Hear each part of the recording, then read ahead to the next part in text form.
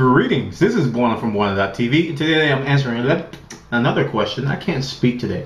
Today I'm answering another question, which comes by way of email. If you got a question, I'll remind you, you can ask me questions two ways. These are the most effective ways to ask me questions. First way is on Twitter. You can ask a question and then put a hashtag, which is a #, and then the tag Bwana.tv QA. All one word, Bwana.tv QA. You can do that. That's the first way. Second way is you can email me at help@Bwana.tv. Help@Bwana.tv. Those are two most effective ways. Don't send me YouTube messages. Alright? Don't. And don't ask a question in a comment of another YouTube video that has nothing to do with what you're asking. Those are just not effective ways. So those are the two most effective ways. So Jacob, he found me by one of the most effective ways. He did email. And he asked, I'm doing upgrades to my PC. I'm adding RAM and I'm adding a hard drive. I saw a 1 terabyte drive on Newegg, but my computer uses IDE and not SATA, which is serial ATA, SATA, SATA. Is there any way of hooking up that SATA drive to my IDE PC? So Jacob, you got a PC with no SATA, and you're wondering how to get that 1 terabyte drive on your computer. I got two options for you, and it's going to depend on what you have. Given you're telling me you don't have SATA, so I don't know if you're going to have a PCI Express slot or not. So my first recommendation for you is to get a PCI Express controller card. What does that do? Well, that'll give you the ability to hook up a SATA drive to your computer. It hooks up to your PCI Express slot.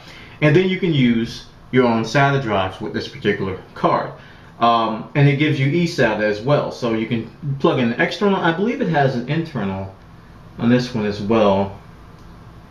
I don't see it, but you might want to check into that. But that's my first recommendation, is to get an adapter card.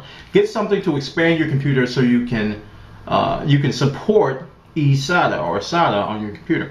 So the first recommendation is this SIG SCSAA212 on newegg.com. Just search for SATA controller card on Newegg and you'll find it. It's one of the first hits.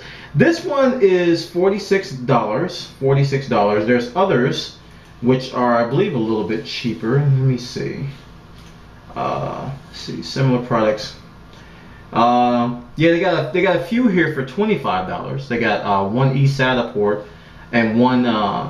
Okay, the cheaper ones have eSATA and one eSATA, which is external, and one SATA 2 internal.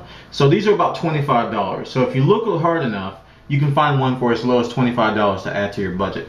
And that'll allow you to put an internal drive. You can get an internal SATA drive and just pop it in your computer and connect it to this. So that's one of the easiest solutions, I think. Now the other solution may be a little bit more expensive, but you may like it. What you can do is you can get an external USB enclosure, which has an eSATA adapter in it. So these sell for as little as $37. Here's one for, I'm looking on newegg.com again. You may find something cheaper. They range between $30 and some of them even as high as $100 because they have a lot of bells and whistles. But you can get a USB enclosure that allows you to take that SATA hard drive you buy from Newegg, plop it in an enclosure, and then just connect it via USB. So if you got a USB slot, USB 2.0 slot, you can use it that way. Obviously, the most ideal solution is to have an internal.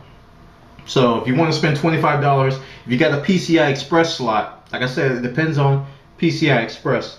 If you have a PCI Express slot, use that.